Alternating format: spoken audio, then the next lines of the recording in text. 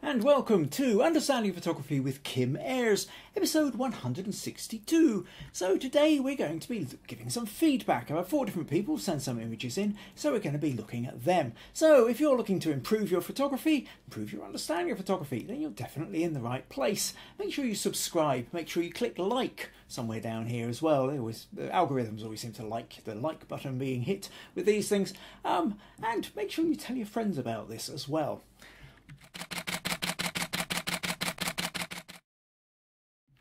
So yes, here we are live on YouTube, unless you happen to be watching the recordings. Yeah, if you do happen to be watching live, then leave a comment, say hi, tell me where you're from, tell me what the weather's doing. I see we've got a few people in already. Robert says, howdy all from a sunny Texas. Pat says, hi all from an uncertain sunshine and still a bit nippy down in Somerset. April says, hello everyone from a beautiful sunny day from Long Island, New York. Meg says, hello everyone. Maggie says, rainy again here in southwest Scotland, normal summer really. It kind of is really. There's an old joke that's circulated for decades about Scotland. You know, where in the Bible it talks about raining for 40 days and 40 nights. That's just a typical Scottish summer, is the response to it. What else have we got? Susan says, hi everyone from a cool, wet and very unsunny Kirkcudbright. Sandra says, hi everyone from a sunny Birmingham. Janet joins us, says hi from Mississauga. And John says, good day from Ohio on a beautiful day. So it's one of those odd things. So occasionally we have this point whereby pretty much everybody around the world watching this seems to be having the same weather. And then on days like today, everybody around the world seems to be having slightly different weather. So, all a bit random. Right, where are we? Okay, so today is a feedback week. We've been doing a whole bunch of stuff on cinematic for the last several weeks. And in fact, one of the pictures that's been sent in, we're going to be just got a slightly cinematic theme on that, but I'll come to that. But for today and for possibly for the next week or two at least, we're going to be back to a more regular feedback session. This means this is your opportunity to send in your photos for personalised feedback on your images. Now, to be honest, there's very few places on the internet which actually give you that, and not in a way that's properly constructive. Many years ago, I used to belong to a particular website, very high standard of images that were published, and they had a critique section. But to be honest, the critique section was brutal. There were people in there who used to really enjoy doing you down for any mistakes that you might have made with your photography. And far from encouraging you, it very often just used to put you off just picking up your camera at all. So you run the risk when you put your pictures in for critique that somebody could be quite nasty about it. So I've always tried to make sure that the feedback here is very constructive. Alternatively, what happens is you put your pictures up on social media, on Facebook or Instagram, and all your friends like it, but your friends aren't necessarily photographers, so they're giving it a like because they like you, not necessarily because they know anything about the photo. So this is always a tricky thing to find a decent bit of feedback. So that's what this part of the internet is about. So make the most of it. There are very few places around where you can do this. So send me your images. Let me know what it is you're wanting feedback on, and I'll do my best to help. So you can either send your images to there's an Understanding Photography with Kim Ayres Facebook group, which is quite a good place for putting it in, or you can email me, kim@kimayres.co.uk. Yeah, either way, just let me know what kind of feedback you're after. Right, okay, let's make a start. Oh, before I start, I think I saw on Facebook earlier today that Anne from Texas has managed to break her leg. So sympathies there, wishing you a very speedy recovery, and yeah, all the best for that. Not a particularly pleasant thing to have to go through, and from what I can make out, is that something like the second break in a year or something, so particularly unlucky. So our thoughts are with you today, Anne. Right, okay, let's move on then. So what we're going to be talking about today is, like I say, we've got some various bits of feedback to give, and what I'm going to start with, where should we start? Let's start with Janet. So Janet sent in, where are we? Yes, yeah, that's right, this one. Janet sent in this photo, and she said, the main challenge for me was a bright green leaf up in the upper right corner, which became a distraction. Turning the image black and white seemed to help minimise the distraction. I tried to crop it out, but was losing too much of the water on the right side. Since I was on a boardwalk, I wasn't able to adjust my position as much as I would have liked. So what we can see here then is we've got Janet's picture, a waterfall, black and white. So she sent me the original, and if I double click on that, then we can see here that this is the kind of bright green leaf she was talking about, feeling like it was distracting from the image. She said when she tried to crop it out, and you can see that if you try to crop that out, then essentially, where are we? If we take the crop, move this over here like that, then you lose that whole chunk of water coming down to the right. And really what makes this photo is this zigzag. You've got the river coming down from the top left over to the middle of the right, and then back down to the bottom left. And it's that triangle, that movement of water, which is really what's this about. So you have the same problem, which is if you crop down from above like that, then you kind of lose a bit of that as well. Now, this is one of those things, Janet, where a little bit depends on what editing software you're using.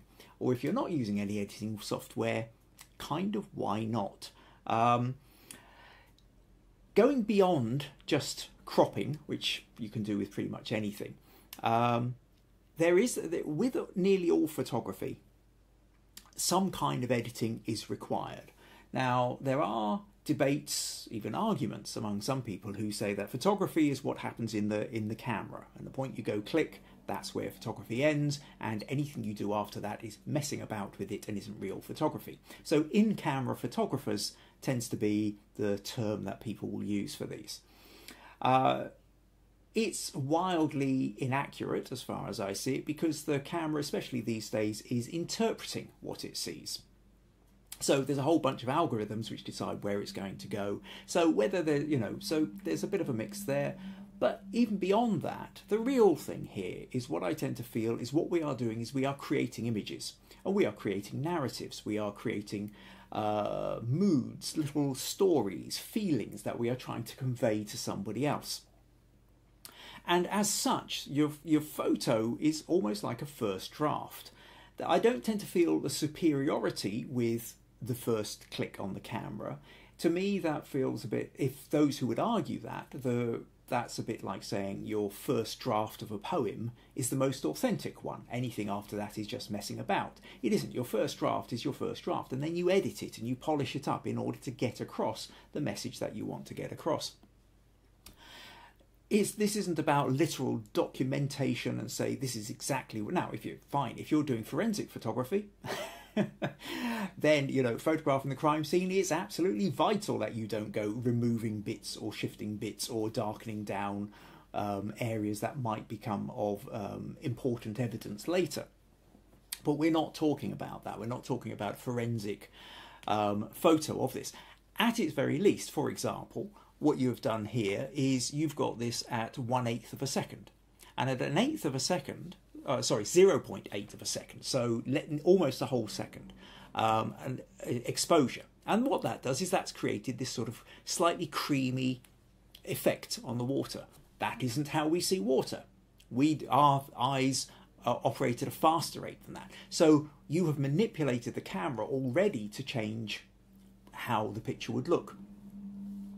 So we're already in a process of doing that. So as such, I see absolutely no problem whatsoever in editing out the stray leaf that you felt was grabbing the attention. Now, depending on the software that you've got, in Photoshop, I've got a little thing called a spot healing tool. And if I click on that, I can change the size of it. And if I do a big thing, you see I can do that. And it does funny things. What it does is it takes what's around the area and it sort of fills in what it might do. Now you do something like that, suddenly the water stops flowing. But if we zoom in here and I just make this a little bit smaller and I just do that, miraculously it vanishes. Alternatively, there is the clone tool. And what the clone tool does is the clone tool takes one bit of the picture, so say I copy that bit there, and then I can paste it over here. So wherever I copy that, it starts filling in similarly. So likewise, if I was over here, what I might do is I might think, well, what's the background of that like? I'll clone that bit and just, sorry, I need to put that at 100%. Clone that little bit there, take a little bit from there, just keep that in, and then take a little bit from here. And we're just trying to create a sympathetic clone so that we can get rid of little bits without it being overly noticeable. And there, it's vanished. So whether you're using a clone tool or you're using a healing tool, or one of the other tools which you can use is the patch tool in this case, which is up same with it, where what you do is you select this bit of area here, and then we drag it and we find something else to fill it in. Obviously we don't want to fill in with a bit of water, a little bit of moss. The bright moss might look a bit odd, but maybe if we take something like this and we try and line it up so that you've got that the diagonal just sort of lining up, something like that, and there we go. That's essentially done the same kind of a bit like it's a sort of mix between the healing tool and the clone tool. So either way, you've managed to get rid of it. And so in essence, that's what you need to do. Sometimes when we are out, you are in a particular place, you cannot, as you say, if you're on a boardwalk, there's a limit to how high or low or left or right or however you can go in order to capture the scene that you want. So capture the scene as best you can, and then with the idea that you can edit it, how you might edit it afterwards. Once you've now got the picture like this, it's then up to you as you want to, whether you want to change it to black and white. Now you've changed it to black and white as before, and in fact actually in your black and white version, I would say the potential problematic here is that you've blown out some of the white, some of the texture has gone here. You've lightened it quite a lot, and I think you've kind of lost some of the bit here. So if I was putting this into, I'll put this into Camera Raw, even if I was putting it in black and white, so let's just click black and white there. What I might want to do is pull the highlights. If I pull those highlights down a bit, you see we actually get more in the way of texture going on up here. And then perhaps what I want to do is maybe I bring the exposure up a little bit, but not too much. A little bit of contrast, or maybe clarity. Yeah, something like clarity I think works quite well. A little bit of texture perhaps, a little bit of contrast, maybe a little bit up out of the shadows. And so we end up with something maybe a little bit more like that. And then this way, you've got it in black and white if you want it in black and white, but you still retain some of the texture that's in the water, because part of what works so well with this photo is the fact that you've got this the long exposure creamy streaming of the water. And in your version of this, you've lost some of that in your editing. So I think really what it comes down to with this, Janet, is your problems were solvable, but it's an editing process. It's about understanding how to work your editing program, and but the thing is with that is play. Okay, is play with it, see what you can do, grab an image, do 6 different edits of it. Okay, take a photo, do a black and white version, do a color shifted version, do a high contrast version, do a low contrast version, crop it in different ways.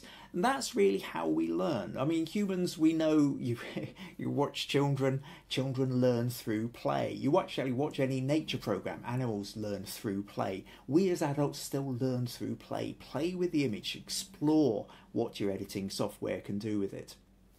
Hopefully then that gives you a few answers. Thanks for sending that one in. Okay, we've got a few more comments in here. Where are we? April says, oh no, Anne, I wish for a fast recovery. Oh, Robert says, thanks, Kim, just a foot bone, but it is the second in 8 months. Yeah, well, that's oh, I mean, it's not just a foot bone. A bone is a bone, and if you're struggling with walking, then that's really awful. So yeah, our thoughts are with Anne Okay, Meg also says get well soon, and April says she needs to be much more careful photographing Robert. Yeah, did it happen when you tripped over? Sandra says, where are we? Sorry, Sandra says, gosh, 2 breaks in a year, that's bad luck, hope you get better soon. So Janet says she's using Elements, I presume that's Photoshop Elements. So Photoshop Elements, and now I've got the full version of Photoshop, but I'm fairly certain Photoshop Elements actually has these summer versions of these cloning tools or patch tools, certainly worth playing around with and exploring. And if you're not sure, then use YouTube. Type in Photoshop Elements into YouTube and put in cloning tool or something like that, and there will be thousands of YouTube videos on how to use Photoshop Elements. Sandra says, lovely photo, I use Elements and I use the clone tool to remove unwanted items. Janet says, I'm not very good with the clone and healing tools, couldn't make it look believable. Again, it's practice. It's practice, practice, practice. It's largely about lining up, making sure that each bit matches the other bit, so you don't end up with something just a little bit odd. So, you don't end up with a blob of water where the cliff should be. Or if there's a line running down diagonally down through the rocks, then you find another bit of a line running on a similar diagonal. But like I say, the more you play with it, the better you get at it. April says, question, what tool should be used to get rid of a smudgy or glare spot on a building that is caused naturally? To be honest, until I see the photo, I don't know, April. But certainly if you want to send that one in for next week, please do. Yes, and this applies all the way through to all of you. If there is something, if you've found a sticking point, you've got a bit of a picture and you don't know how to sort something out, then send it in, and I will do my best to either show you the best tool to use or the best approach to it, or explain what you might have done differently when you were doing the photo in order to get round the problem. Right, and John says, I like the shot and understand the challenge of getting the shot without the distractions. I like Kim's solution. Okay, excellent. So thank you very much for that. So let's move on then. So next what I'm going to do is I'm going to move to Sandra. Now, Sandra sent in, where are we? She's done 2 different crops. And so Sandra, let's actually just zoom in a little bit and fill that space a bit more. So Sandra says, hi Kim, I've been doing a knitting still life, but I'm not sure if I have put too many things into the photo and overcomplicated it. Also, I'm not sure on the best crop either. I think there's potential for a good still life with the props and source material. I have, but I don't think I've quite got there. Some feedback would be really helpful, and I can have another go at this as long as I have a few hours to spare. I attached the original photo and a couple of different crops. So this was one crop. This was another crop, a closer in crop, and this is the original. So what Sandra's done then is she's fan of knitting, set up a knitting still life. In fact, we've even got Sandra's knitting bag here, got a little mouse doing knitting needles, not that. That's what I was trying to do. We've got knitting pattern, knit and purl. So there's lots of kind of all knitting-y stuff to go together. So it's a good start for a still life. But she's not totally happy with the crop. So this was one version of the crop, which emphasises, brings it a little bit more, and this one comes in even closer. So this one's making more of the mouse.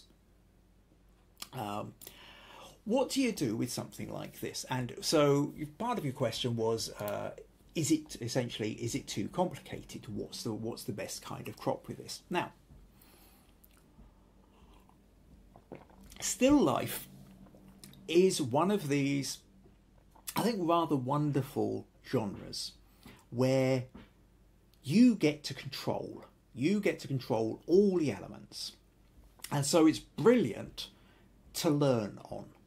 The original still lifes that you tend to think of with Dutch old masters doing their vases of flowers and peeled fruit and stuff like that, a lot of these were practice pieces. They were ways of exploring and experimenting so they could learn how the light falls and how it reflects and how the colours interact with other colours that are in front of them, how shiny or matte objects reflect light differently. and they could move them around and play with the composition. And so unlike if you're doing street photography where you've got, or wildlife photography where you've got things that are potentially moving, you've got to be really quick, you don't have time to set them up, you can't stop and arrange people. Still life is one of these things where you really get the chance to, you control everything. You can control the light, you can control the objects, you can control how the objects are arranged. And as such, it's a major opportunity to really explore all these different techniques that we've talked about over the years. So when you come to something like knitting, how many objects can you have? Well, you can do a still life with a single ball of wool and a couple of knitting needles if you want. Or, in this case, what you've done is you've created an entire set. So, what are the compositional tools that you're wanting here? Well, part of this is deciding which part of the narrative is there a most important part, or is it about trying to take in the whole and creating a flow around it? So, what I'll do, let me bring out. I've used this one before, but it's always a good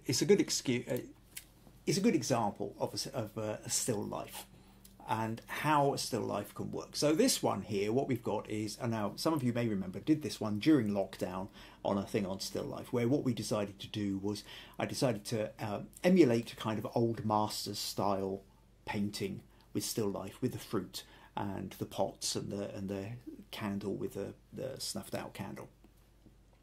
And the thing is with this is, if you like, quite a complex image. There's lots of different things going on. We've got black grapes and green grapes, we've got apples, we've got lemons, oranges, we've got a pomegranate that's open, we've got pears, we've got wooden platter, we've got different textures, we've got knife, jug, two different kinds of jugs, two different kinds of surfaces. And yet it doesn't necessarily feel too crowded. It works in the way that it flows. And a big part of the composition of this was all about the flow. And so actually I will open this with Photoshop because what I want to do is just talk about the notion of the flow of the lines. So if I just create a new line there, let's just make that white and let's get a pencil tool.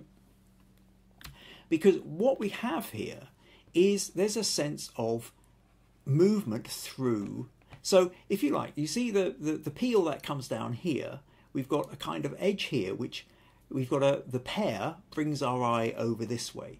We've got the orange peel drops us round here.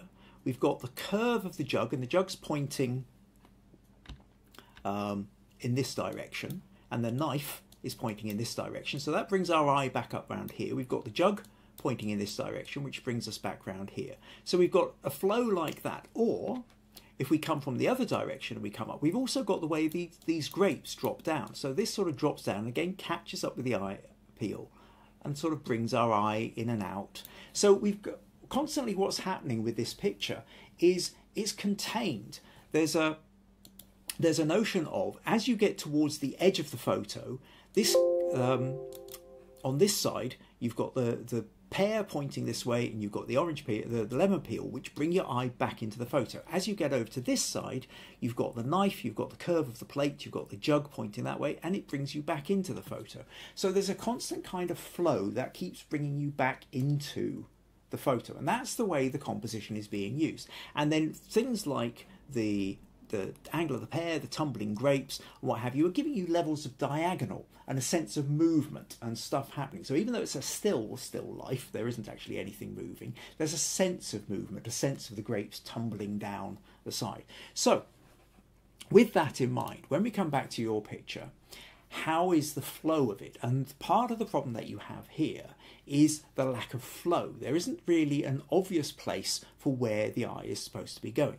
So your key things in this, the key things for your still life are things like your leading lines, containment, and where, well, really it's about leading lines.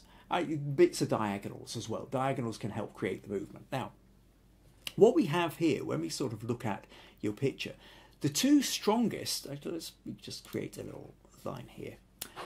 The most powerful, you've got a very strong horizontal line here, which is either pointing us over that direction, or is pointing us out of the picture. And if you like, the cardinal sin of still life picture is to be thrown out of the picture. We're trying to be contained within it. These two together, although you've got the two together, which do narrow in a bit, this one kind of goes here, but then this one goes here as well. So they kind of end up taking us round to that corner. So again, it isn't really helping. Another strong set of lines we've got is this, but that's taking us down here, which isn't overly doing anything. And another one is this, which is either taking us that way or is taking us that way. Again, neither of which are actually taking us towards anything. Now, the one place where you do have a bit of a leading line going, which I would say is really kind of working a bit more carefully for you, is the way your bit of scarf knitting up here curves around and then points towards your mouse. And that works quite well, I think. Of all the sort of parts of your picture, it's essentially this bit which works best. And because you have that line of the scarf coming up, or the knitting rather, and it points towards the mouse. So that is giving you essentially the best bit of story. Now, if you were to say, okay, well, what I'm going to do then is I'm going to build my still life around that, then maybe by changing the angle of your knitting needles here, so that rather than pointing in that direction, you actually put them across so they pointed in that direction, then you would have leading lines also pointing to the mouse. Okay? And maybe you could do something else, and if these ones were upright, you would also have them pointing to the mouse. And so by subtle combinations of knitting needles and knitting itself, and then maybe you angle the book edge. There's a bit of a line down here, which is at the moment taking us over in that direction. But if you changed the angle of the book so that that was pointing in that direction, these little subtle uses of leading lines would all bring your eye towards the mouse with the knitting. So that's one way of playing around with it. And so really, this is kind of what you decide on where your picture is going. Because certainly if you're wanting to contain, you need something to bring your eye back if it starts wandering over here. And at the moment it doesn't, because the lines lead you out of the way. Or you want something that brings you back in here. And it doesn't really much. It sort of feels, okay, there is a bit of an edge line here with the cardigan, but it's not really a strong line which curves you back in. So ultimately, Sandra, I think herein lies your problem is, doesn't matter whether, with this one here, you're trying to make sure that you've got Sandra's knitting is still staying in. And that's fine. And we've got a little bit more about the mouse. And ultimately, I think the mouse is working quite well. But we're still lacking, at this point, we've now lost the leading line of the knitting here. It still feels like you could do more with playing around with angles and lines to draw your attention, but also darkening down corners. I mean, this is where the kind of vignette comes in, where you just darken down the edges, and then it helps to kind of create that subtle little boundary, and then you lighten up or create more contrast. Because the other thing is with this, because it's a very, very textured background, we can see the mouse, but we have to look a little bit harder at it. If I just duplicate this for a moment, and supposing then, in fact, what I was to do was to lighten the mouse up. So actually, I'll tell you what, let's take the curves and do a little bit more contrast. But, where are we? Where's the... sorry, I need to turn that to black. Take that out. And then I will just paint back in that contrast. Where are we? Right, okay, so change my settings up here, that's left over from something else. Maybe do something like that, or maybe the other way, where what we do is we take the curves and we darken down everything else, and again, leave the mouse a little bit brighter, something like that. So you can use the idea of light and dark to draw your attention to something as well. So ultimately, we have a whole bunch of tools at our disposal in order to bring our attention towards a particular subject within a scene.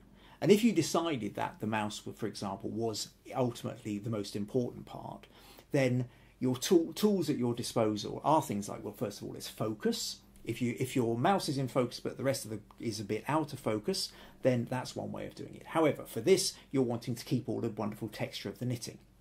The texture of the knitting potentially interferes with it, so you need other things. You can use light, like I was doing light and dark there, but you've got to be careful about keeping it looking natural.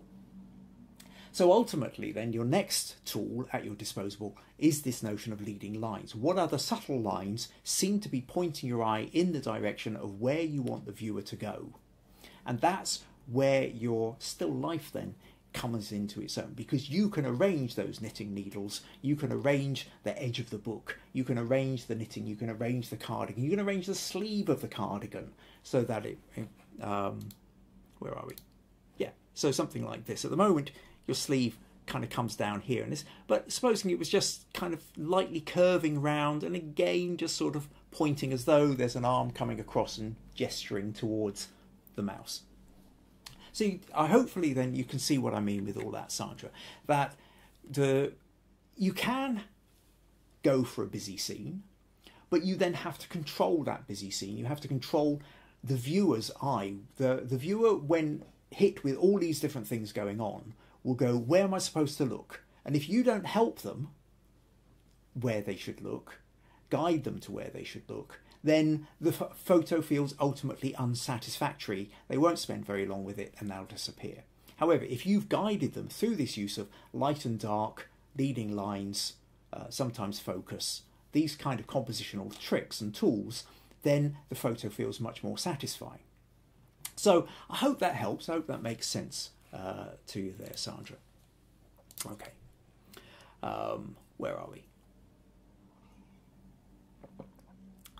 Okay, a couple of comments. April says it's so cute, and I also enjoy the fruit still life. Meg says, are you going to be doing another still life but with vegetables? April says, great idea, Meg. Maybe at some point then, Meg. Maybe we can play around with that at some point. Right, okay, so let's move on then. Next up then, I'm going to go to John Smith.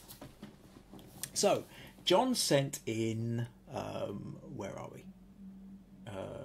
John sent this photo, and he said, I don't often send a photo. Oh no, sorry, that's wrong John. We've got two Johns. We've got John Smith and John Harvey, but we're going for John Smith first. And he just said, I asked him what kind of feedback he was after, and the feedback I'm after is, how could I improve it? Now, what I would say is there's a kind of slight problem with that, and in that, how can I improve it is a very vague thing, because the problem is that there's always 100 different ways to improve a photo, depending on what your aim is.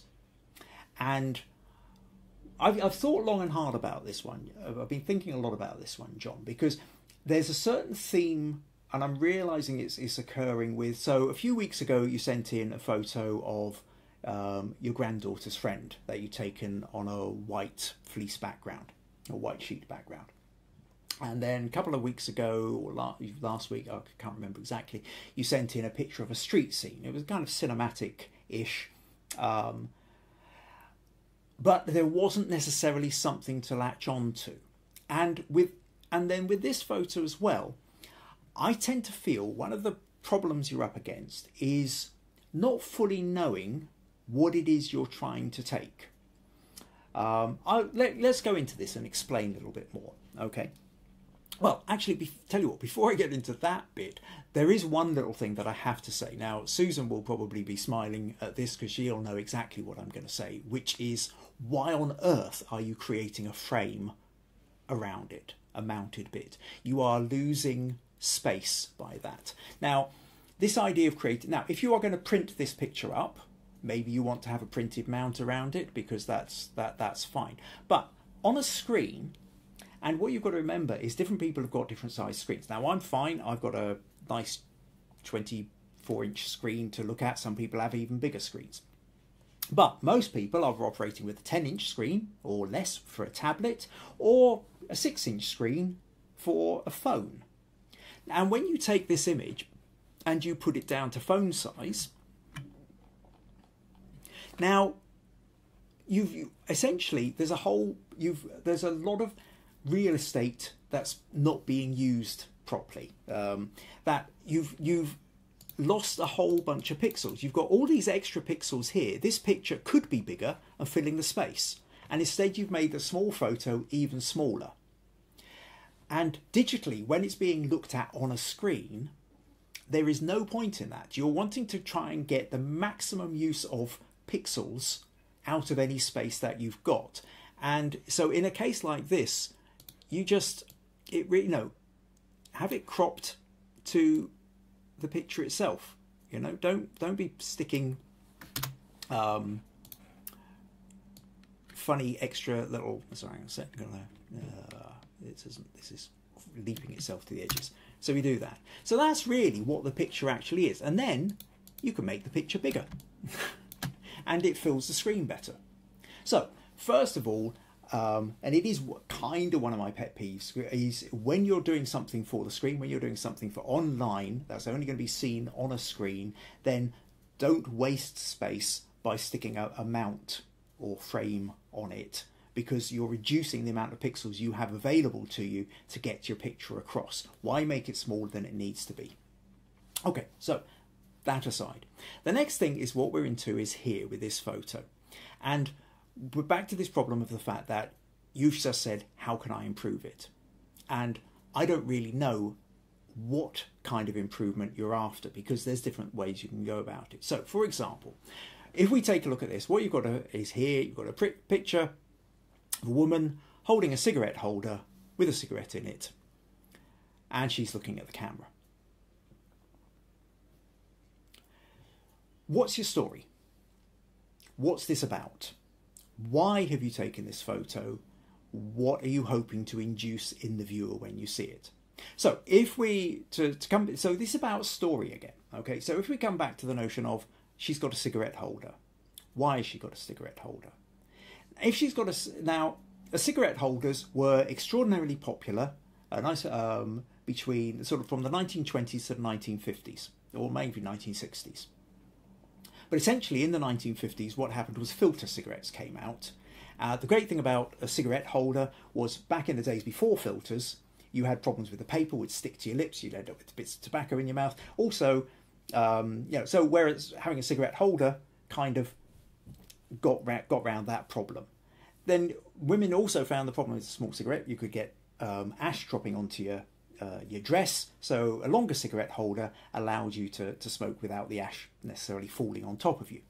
So there were kind of practical things, and then this became a stylized thing, and people would invest lots of money and create jeweled and fancy gold-rimmed things and all the rest of it. When filter cigarettes came along, which essentially got rid of the problem of the cigarette sticking to your mouth or tobacco going in your mouth when you smoked, they started to fall out of fashion. What this means, though, is that when we look at a cigarette holder, apart from one or two people who would sort of play with them for affectation, it tends to be a very vintage, retro kind of look. So we tend to, when we see somebody with a cigarette holder, we are expecting them to look like something from an Agatha Christie novel, or we're expecting them to look something from the 1920s through to maybe the 1960s. So we're either looking at kind of the flappers of the 1920s, or you can go through to suddenly forgotten her name, really famous actress. Anyway, okay, doesn't matter. Somebody else will know. In which case, you would be expecting this woman here to then have a hairstyle and or a costume to match. She doesn't. Okay. So she's wearing a much more modern top. She's got modern style makeup, and she's got a little eyebrow piercing. So the eyebrow piercing, the style of makeup, and the top she's wearing puts her very contemporary. This is a very much a now kind of photo. Could be taken in the last 5 years, but we're talking about we're into the 21st century with this look. The cigarette holder then is out of place. Now, she could be, maybe this is an attitude thing. Maybe this is a striking out there and saying, hey, I'm creating a whole kind of look and attitude, except for the fact that nothing else seems to match that either. I was thinking about the photo that Andy put in, the to last week's cinematic challenge. Now, here you've got a woman with a cigarette. Now, if she had a cigarette holder, that wouldn't look necessarily out of place, because what really makes this photo is the attitude. There's a confrontational sense with this photo. She's not caring what you think, or she's going to challenge what you think. And then actually having something as distinct as a cigarette holder says even more about it. It's like, go on then, challenge me, say something, you know. She's very much being her own person with that. And it's a very different style of photo. This one, however, isn't quite in the same realm. So there's, in essence, where I tend to feel when I look at this, what I see is, instead of seeing a story, you know, unlike that one with Andy, where you are hit with a picture of a woman giving you attitude straight into the face, and you're reacting to the story first and then thinking about it as a photo second, this one, I'm seeing the photo. This one, what I see is somebody in a photographic studio holding a cigarette holder. And a bit like when I said before with the picture of your granddaughter's friend, all I could see was a picture of a young girl squatting down in a photographic studio, but I couldn't really fully make sense of it. I'm seeing it as a setup. I'm not seeing it as a story. I don't know what the story is with this. I mean, compositionally, this cigarette holder is going straight out. If you were going to have it, you would maybe have it at a diagonal. But it's still really, when I look at this, you see, when I look at this photo, what this photo is really about is the way the woman is looking at the camera. And in fact, when I look at the cigarette holder, it's a distraction, because all I'm thinking is, why has she got a cigarette holder? Because it doesn't match up with the rest of her. It doesn't feel like it flows. It doesn't feel like it's part of an attitude. It doesn't feel like it's part of a retro fashion statement. It doesn't feel like it's being part of a reenactment. It just kind of feels out of the way. And actually, if I, at this point, let's just, in fact, well, let's take the remove. I've got a, let's use the remove tool. And let's remove the cigarette holder. And now she's got a hand there, and that looks wrong. So let's just remove the hand and then see what happens here. Now, I've lost a bit of a shoulder. I might need a bit more shoulder over here. But I think actually once you're, and then of course we've got a little bit of smoke up there, which is fairly unneeded. And at this point then, maybe you come in for more of a portrait. And if you've got that, then what we have is not a bad portrait of a young woman. Okay? Now, and then at this point, I would say the light-wise, if we go to our levels, there's a big gap over on the right here with the histogram. You probably want to brighten it up a little bit. Having brightened it up, we become aware that the chest part is even brighter. So what I might do then is just one. Where are we? No, that. Yeah, just slightly darken down the chest area a little bit so that the attention gets drawn to the face rather than the bright area where it was. And I think at that point, you know, you've got a picture which kind of works. That feels like a portrait. Or for that matter, if we go back to the crop, if you wanted to do a more cinematic portrait, you could kind of come down there and pull that across here and pull that up there and swap that round, and you can do something like that. And where are we? Let's go back to the patch tool and just put that kind of colour in there. And then we have a slightly more cinematic style portrait. So whether you want to go square or you want to go portrait, but the whole point with this is that really this photo, what it says to me from the beginning is it's the way she's looking at the camera. And the way she's engaging with the camera has much more of that slightly more formal, not completely formal, but slightly more formal portrait look to it. The idea of the cigarette holder is play. But then it's play with what? Because she doesn't have a vintage hairstyle or dress on or anything like that. Nor is she kind of like got a hyper modern but retro, interesting, weird fashion sense where she's decided to pull out the cigarette holder to go with it. So in essence, there's a conceptual problem, I think, is at the heart of this one, John. And to go back to what I was starting to come in on, because I kind of got ahead of myself there, which is about what's the purpose of your photo. And if you don't understand what the purpose of your photo is, then it makes all your next decisions much more difficult. You see, what tends to happen for most of us is, well, we end up, we know there's something we're sort of interested in, so we take a whole bunch of photos and then try and figure out the reason for it afterwards. And this is why I keep one of my kind of constant refrains of late, and certainly over the last year, has been that every time you bring the camera up to your eye, there's a reason you brought the camera up, and you've got to understand, the more easily you can understand the reason you're going to take that photo, the easier it is to make all the next decisions to come along. What's your purpose? What are you trying to convey to the viewer? Are you trying to convey to the viewer quirky, weird, sexy, intellectual, authority, attitude, fear, horror, love, excitement, curiosity? All these and 1,000 more. What's important? What are you trying to do? Are you trying to draw people's attention to? And the great thing about the camera is we can sit and point the camera at anything and then go click, and then we can look at it and go, oh, that's kind of interesting, and then we do something interesting with it.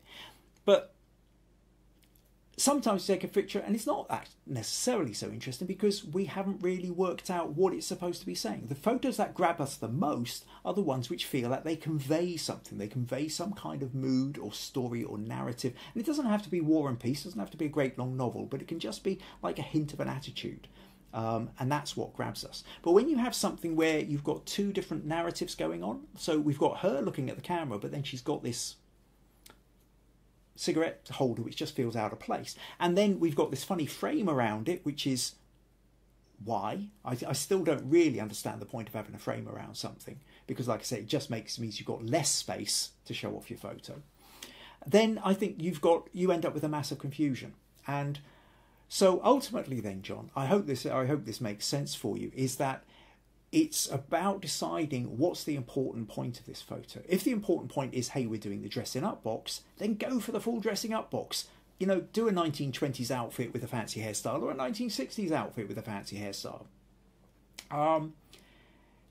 If it's about this woman and how she's engaging with the camera, then allow it to be the picture of her engaging with the camera. Allow her to look into it and just crop off anything else which is distracting and just have the headshot.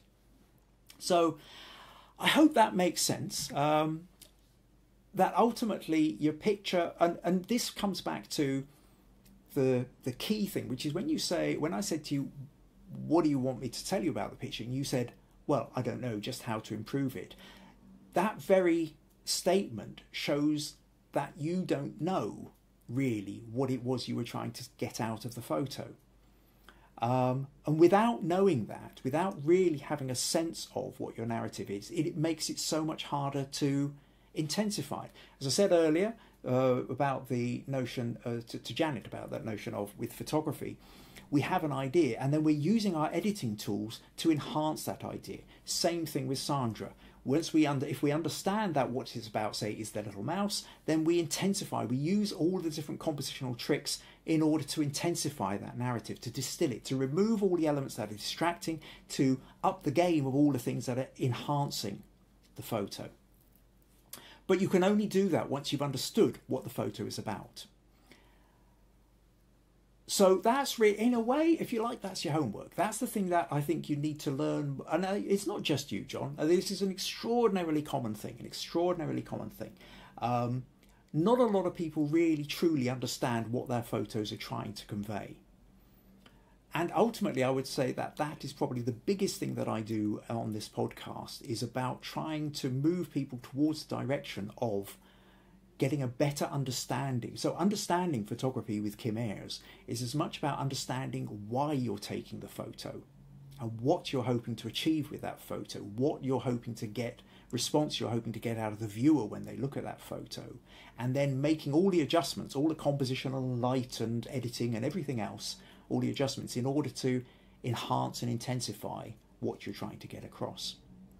So anyway, I hope that makes sense, and I hope that gives you food for thought for how you approach your photography in future.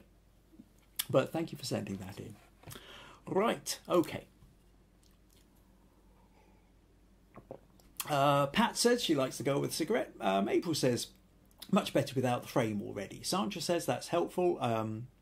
I did want to draw attention to the mouse, and now I have the ideas of how to do that. I can change to darker jumpers in the background to create a darker, lighter contrast. Well, that's great. Yes, that's really good, Sandra. It's to have that idea of, yeah, once you know what it is if you're aiming towards getting the mouse, then yes, you use the other elements, the light and dark, the leading lines, all these kind of things to help draw attention to it.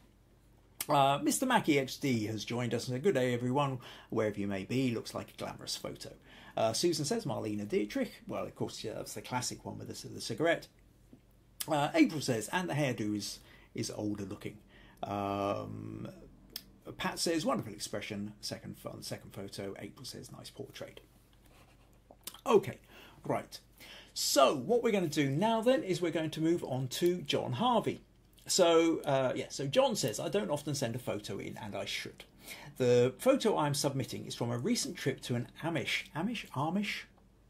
is a long Amish or Amish? Anyway, event called Horse Progress Days. It is essentially an agricultural fair for the Amish. I'll go with Amish until somebody corrects me.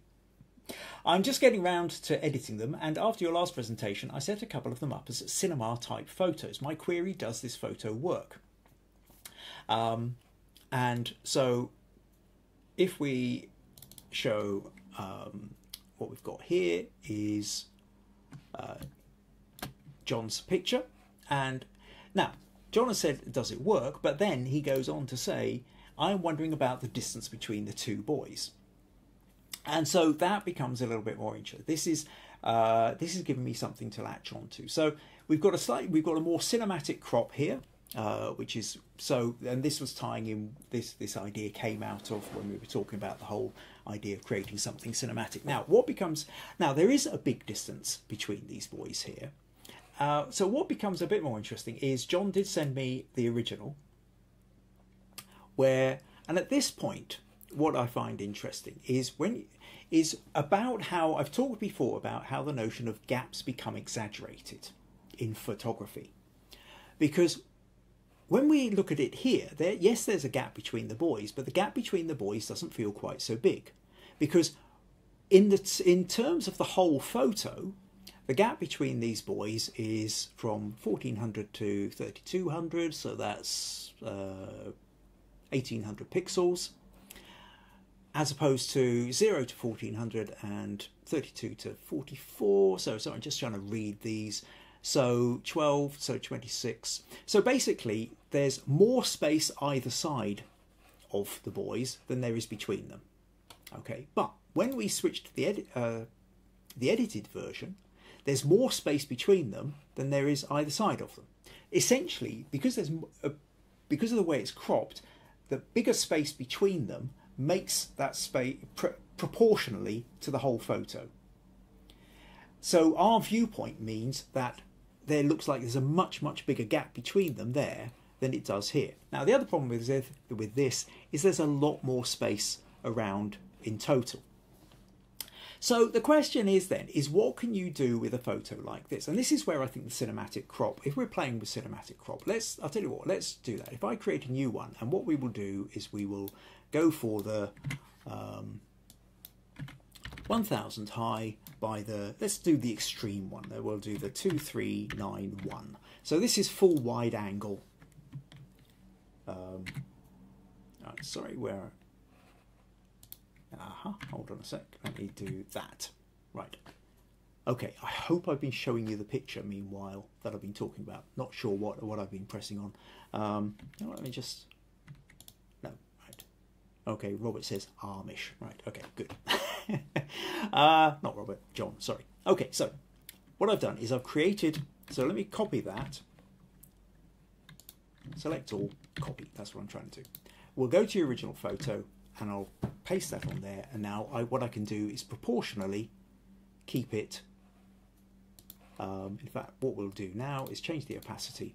So now what I can do is if I take this out to here, then what we can see is if I can move this up or down or wherever else, this gives us a sense of what it might look like. Now, your one is kind of cropped more like this, where you've got a little bit of gap to the right and a sort of more gap to the left. You've got it slightly higher going up there, and that creates a bigger gap. But if you go kind of full cinematic the length here, then actually what happens is we keep these boys sort of don't feel quite so far apart. Now, there's a lot of white space as well here, so maybe we don't need, but there's interesting stuff going up in the background. Actually, maybe if I pull that down a little bit, something like that, and we kind of we'll allow for the middle of this to run through here, I think.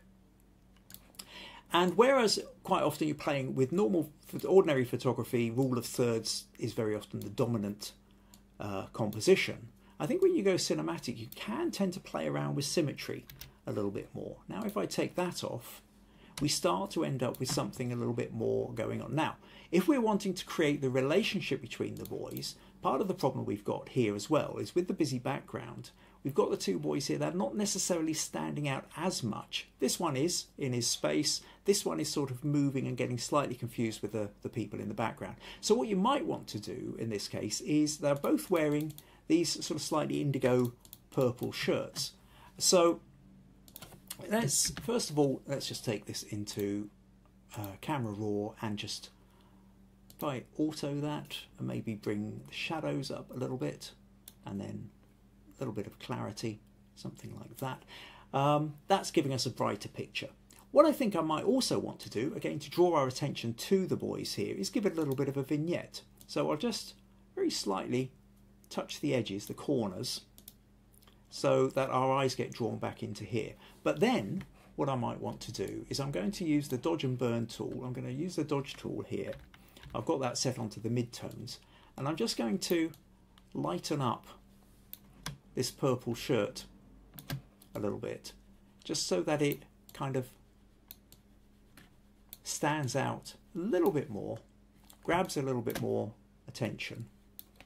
So we've gone from that to that, and then that in turn helps to kind of just add into the relationship between the two boys, because they're dressed in the same way, not just the same hats and trousers, but they both got these purple shirts. Then what you're doing is you're adding little clues as to what the connection is between these two people here. And I think something like that then starts to feel a bit more cinematic. That starts to feel like something is happening within a space.